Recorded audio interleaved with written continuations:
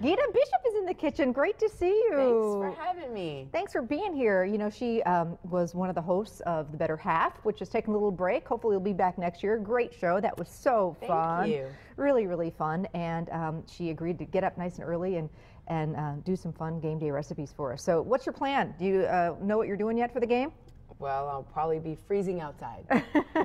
Right along with the other fans. For a good cause, yes, right? Yes, for a good cause, supporting the team. But a lot of times you watch the game at home. You always watch, though, correct? Yes, we record them, watch them. I always see the game. Yeah, it's got to be a little different perspective, especially when now Desmond's not playing, but when he is, are you just a nervous wreck? I'm a crazy fan.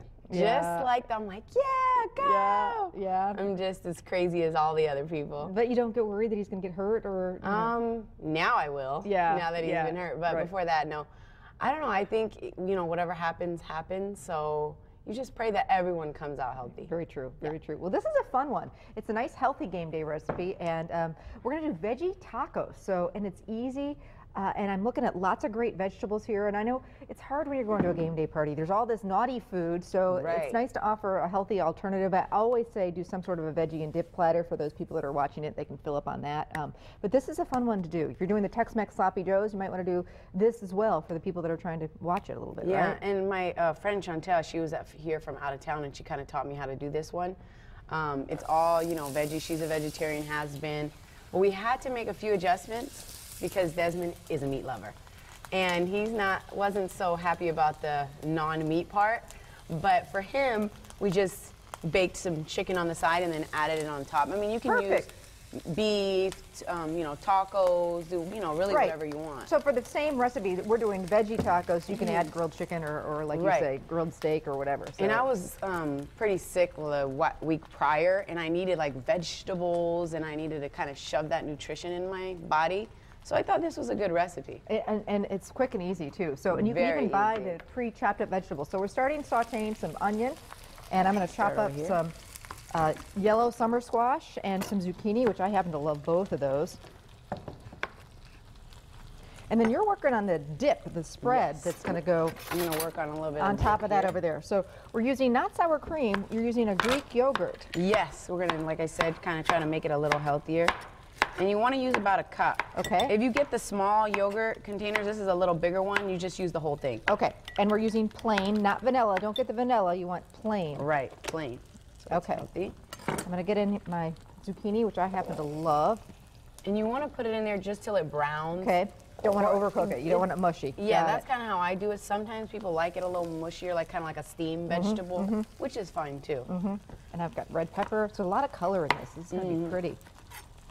And then I'm going to go ahead and add fresh cilantro in here. And that makes all the difference in the world. Yeah.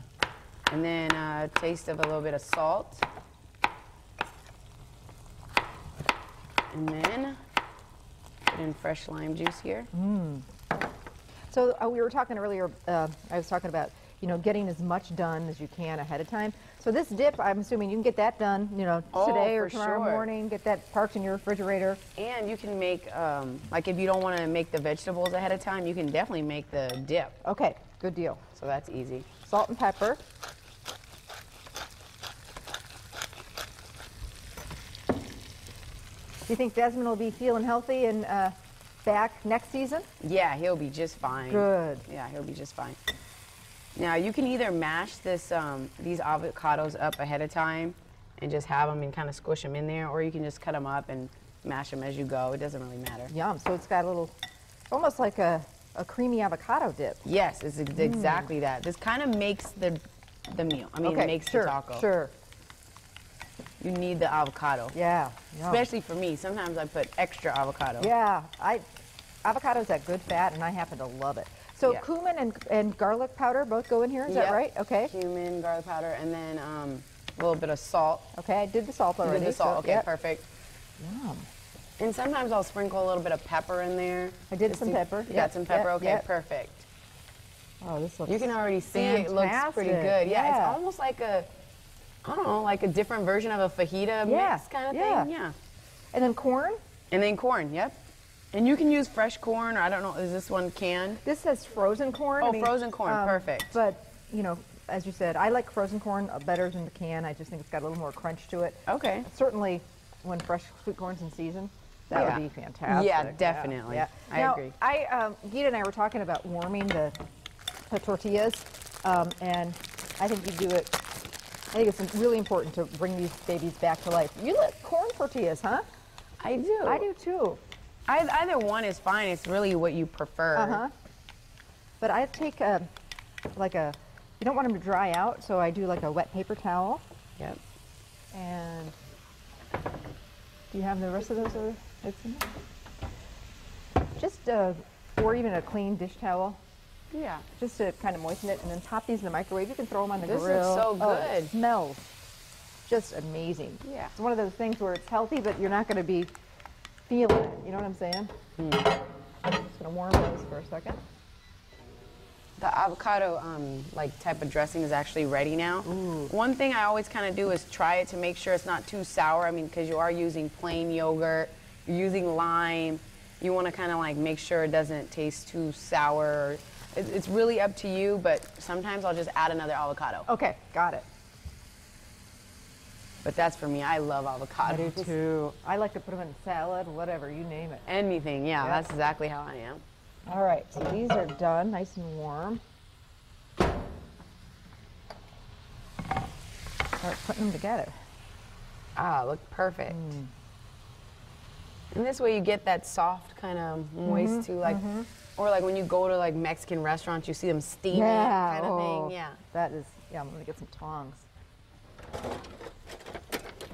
And a little cheese. It looks like we've got some feta cheese we're gonna use instead of the traditional. Yum. We're gonna use this yummy feta cheese. Oh, it looks so good.